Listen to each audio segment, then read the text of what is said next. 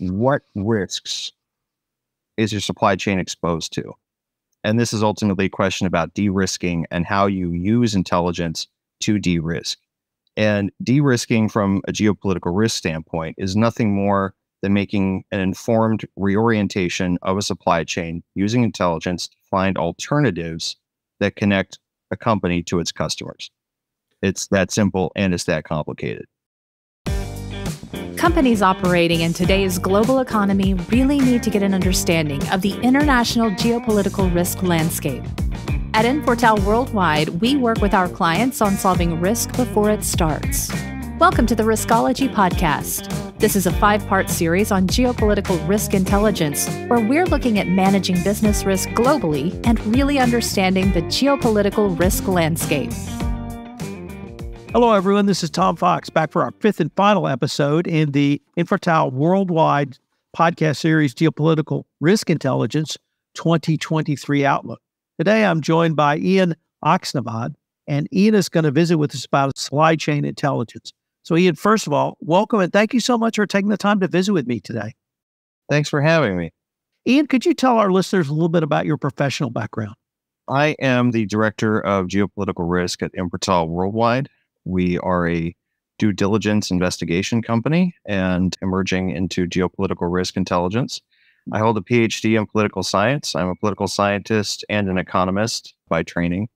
I specialized initially in academia before entering the private sector in issues basically that combine political science and economics. So things like corporate espionage, economic warfare, money laundering, terrorist financing, things of that nature. Sounds like you've just described a regular business day here in America. It's never a dull moment. So I wanted to start off by asking sort of a big picture question of you. From a geopolitical risk perspective, how do you help a company begin to think through supply chain intelligence? How you address supply chain intelligence, it's something that you first have to assess what your exposure is to certain geopolitical risks. So what are your company's risks from the sense of political upheaval, political change, whether it's a change in regime, conflict, or even war? Geopolitical risk for supply chain is something that many firms kind of discovered the hard way, kind of a cold clock to the head in 2020 with the COVID era. So you had the pandemic itself, even when it was in China only, you had a major shutdown and disruption in manufacturing because Wuhan's an industrial hub in China. And then you had, as the pandemic emerged, not only the pandemic itself and the risk from the disease, but you also had disjointed policy responses all over the world, ranging between countries, between different regions, and even at different local levels, right? So you had economic monetary expansion, you had flushing of cash into the economy to keep the economy afloat while people were staying home. So how is that a geopolitical risk? Well, that was ultimately a crisis-based decision to inflate the economy and keep it going from a demand aspect while people were staying home. So you had a supply crunch that laid the groundwork for the inflationary crises that you see all around the world now.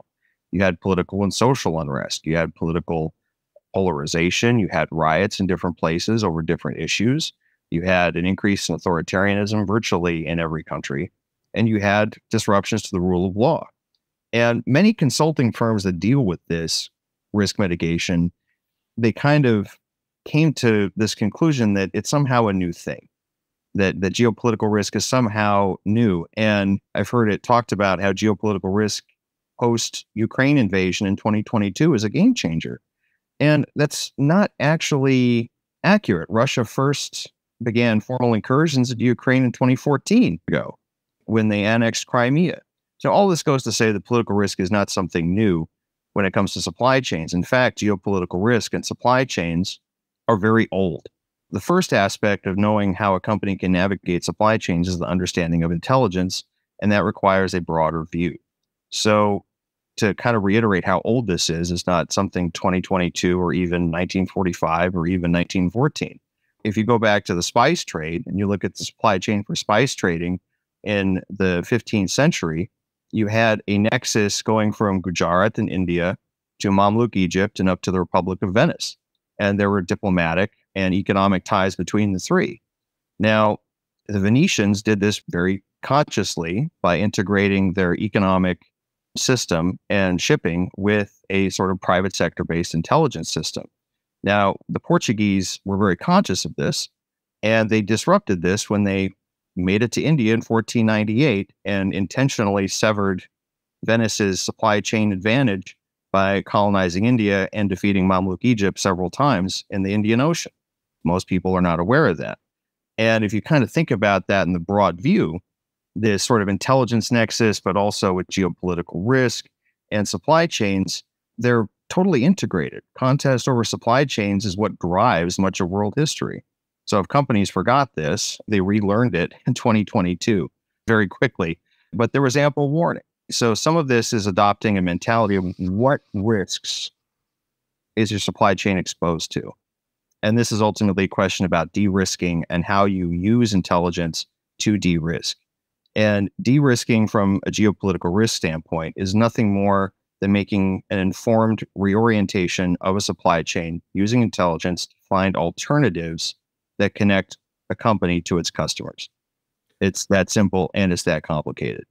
So I would add the business intelligence that the Portuguese successfully used was to not attack the Venetians directly, but to go around the Horn and outflank them. So a great example. Since I was in graduate school in the 1979, 1980 in Michigan, and there was a lot of talk from auto companies about moving to a just-in-time supply chain. Mm-hmm. And they borrowed, stole, or learned that from the Japanese, brought it to America. And for probably the next 50 years, that was a primary supply chain system. And so I wanted to ask, what alternative supply chain systems are there? Should U.S. companies begin to either move towards them or think about that? The government is talking about different types of supply chain systems, reshoring, et cetera.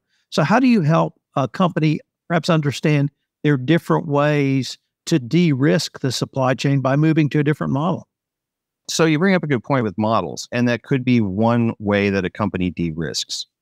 Ultimately, how you de-risk is going to be determined by the biggest risk that you face. To put this into perspective, are you looking at closing the distance and reducing logistical costs between a customer and a company? In that case, if you're worried about disruption in China, if war broke out in China, it wouldn't just involve China. You're looking at losing access to suppliers in Taiwan, potentially Japan even. You're looking at disruption in investment. You're looking at monetary expansion as warfighting costs go up. So how can you best reorient your supply chain so that you are not as exposed to these things? That could be as simple as relocating suppliers to Latin America. It could be bringing it home to the US. It could be looking at places farther afield. So if your customer base is primarily in the US and you can have a factory anywhere and you're not interested in Latin America, you could look at places in Africa. You could look at someplace like Morocco or even Canada.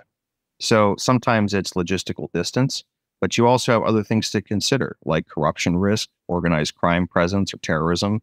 What's the labor environment like? Are you looking at ESG risks and consideration? And all of those things are going to factor into how you de-risk. So creating that redundant alternative is going to depend on the company and the company's A, tolerance for risk, and also B, what are they looking to accomplish? And what risk are they most concerned about? So you can find alternatives and also ways to economize, because I know what you're talking about with sort of the lean manufacturing model of Japanese auto manufacturing. It could be something like that, where you decrease disruption risks by increasing efficiency elsewhere, as well as relocating geographically. Or perhaps accepting more inefficiency in your overall program. Or redundancy, yeah, because that's ultimately survivability, is redundancy. So let me turn the focus just a little bit. If a client or customer comes and asks you to help them think through this issue, how do you counsel them in terms of looking at themselves, self-assessing, and to determine what the risks might be, and then helping them to develop a plan to respond to those risks? Could you maybe walk us through those steps? You're talking about something like an intelligence cycle for business. So the first thing is to basically interview a client. Find out what the client's risk exposure is, what are their concerns, what are their goals. And then you sort of gear intelligence around that question. And that would include utilizing boots on the ground resources, triangulated analysis from different sources, because companies can have intelligence failures just like countries can. You want to make sure that you're not just simply telling a client what they want to hear. You also want to tell them things that they may not want to hear and things that they haven't thought of as well.